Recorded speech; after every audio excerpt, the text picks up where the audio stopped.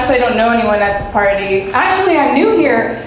Actually, then my friend Taylor said, come to the party, I'll introduce you to everyone at the party, and then you'll know everyone when you leave the party. And actually, Taylor knows everybody, so then I would know everybody, so of course, Taylor didn't show up. So I guess I'm gonna have to mingle, so here I am mingling. Of course, mingling isn't really my game. I mean, I'm not like actually an expert mingler. I was actually just over there in that corner alone mingling, actually. I wasn't talking to anyone, actually. But then I said, that guy sure looks like a mingler. So I came here, and now I'm here right now mingling with you. So hi, I'm Megan. It's nice to meet you. It certainly is nice to meet you, Megan. My name is Sam.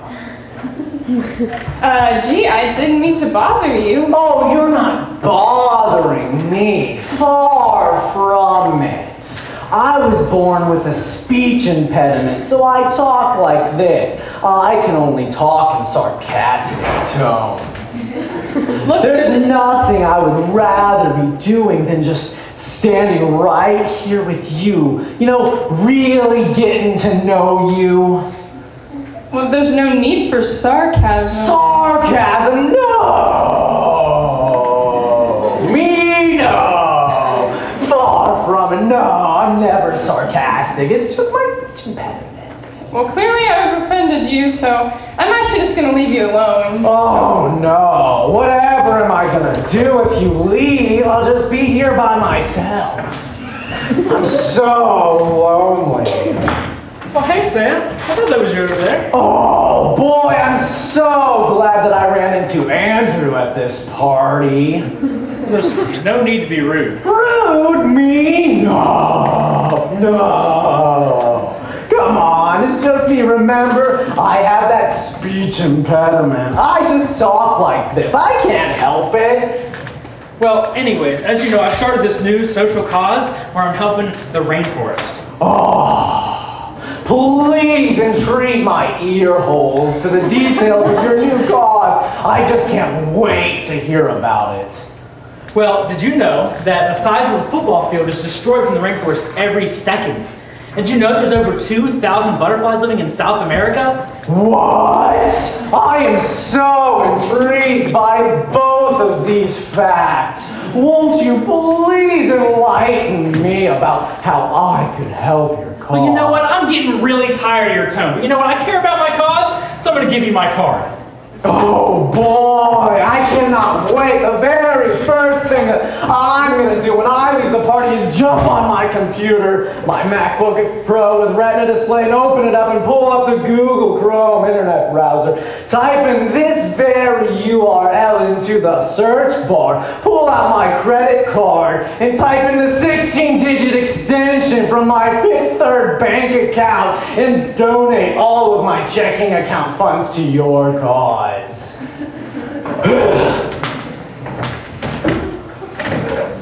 Hey, buddy, how's it going? Oh boy, it's Caitlin. I sure hope that she talks to me about her cats. Yes, that's actually exactly what I'm going to do. I have a new cat, actually, number 37 in the family. And its name is Kitten, because we're not very creative around here. But I actually originally thought it was a boy, so I named it C.S. Lewis. But actually, we went to the vet and found out they were like looking at it and they said, oh, it's a girl. And I said, what? And I didn't know that it was a girl, so now I just don't really know how to treat it because I thought it was a boy. I was calling it like Champ and Tiger all the time, and now I can call it like girl names and stuff. So anyways, that's why it's Kitten. But it's still the cutest. Look at all these pictures. I've got to show you all these pictures. Oh boy.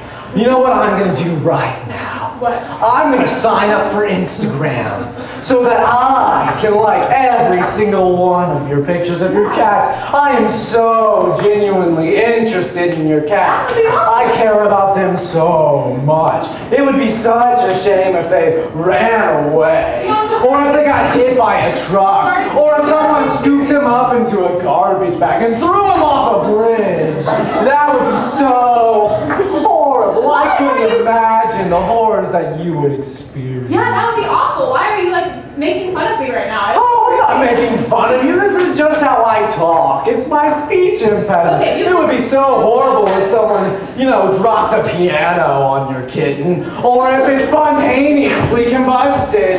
That would be just so bad. Listen here, buddy. You were talking about cats like that. You can just walk. You know what? I think it'd be great if maybe someone came up to you and they had like rope and stuff and they hog tied you and then swung you like this over the river and they tied cinder blocks to your feet. Then you sunk to the bottom and then you're the one who died, not my cats. They are innocent creatures. They do not deserve to die. Well, we have a great show for you tonight. I certainly hope you enjoy the show.